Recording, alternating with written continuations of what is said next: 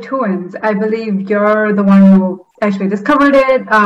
What does it say? And I know there was like a lot of hype on it regarding sirtuins and longevity for humans. Yeah. Can you talk about what it says in yeast, worms, and also human studies? Sure. So this again is kind of like caloric restriction. There's a lot to unpack when it comes to sirtuins, but I'll try to do the like 2-minute version here. So you're right. So it was my graduate work along with Mitch McVeigh, who was a grad student in the Grantee lab at the same time, that first showed in yeast that if you overexpressed this gene called SIR2, that we could extend lifespan. And we had, we had a reason to go looking at SIR2 at the time, and that I won't get into, but that was before anybody was studying sirtuins or before the word sirtuins actually, existed. So the word sirtuin comes from SIR2.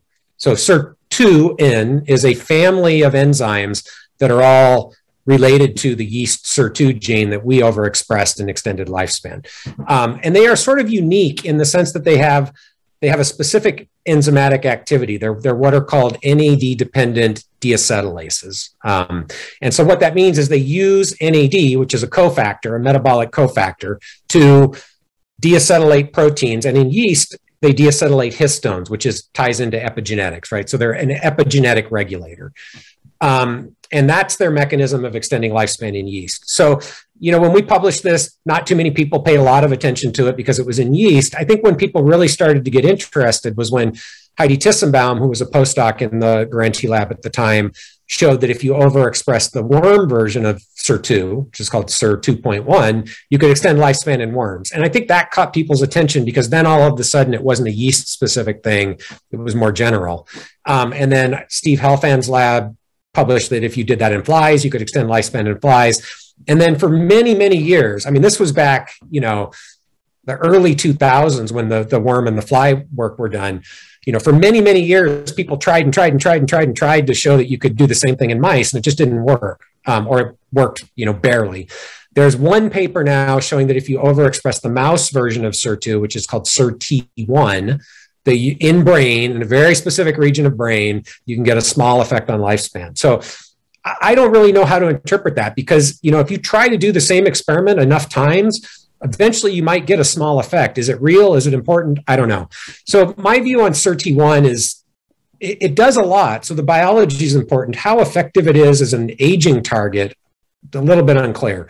The thing about sirtuins is, at least in mammals, there are 7 of them. So there's SIRT1 through SIRT7 in mice and people.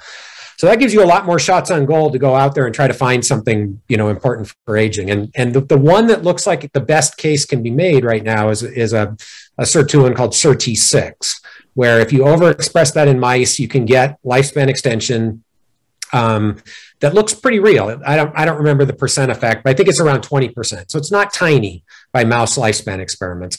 The interesting thing about SIRT6 is of all the sirtuins, it's the one that's probably got the function closest to yeast SIR2 in the sense that it's a histone deacetylase. So, maybe there's something really useful there. My sort of view on sirtuins is, if you just look at the literature as a whole, they're in the same network that affects aging as mTOR and insulin signaling and AMP kinase. So these things are all interacting.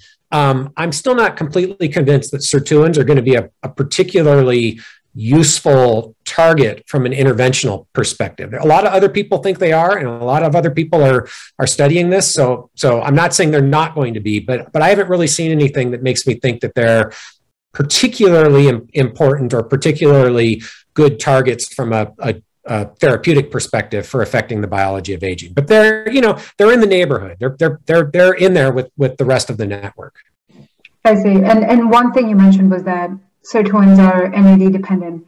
Is there any data showing that if you boost levels of NAD through precursors, it boosts either independently affects longevity or by boosting the activity of sirtuins has any effect whatsoever? Yeah, there's absolutely data out there, and you'll find, many people, I don't know about many, there are people in the field who will argue that's exactly what NAD precursors are doing, is activating sirtuins and increasing lifespan. You'll find other people who will say that that's nonsense, right? So I guess what I would say is there's no data that has been reproducible and convinces me that NAD precursors are slowing aging by activating sirtuins in a mammal, right?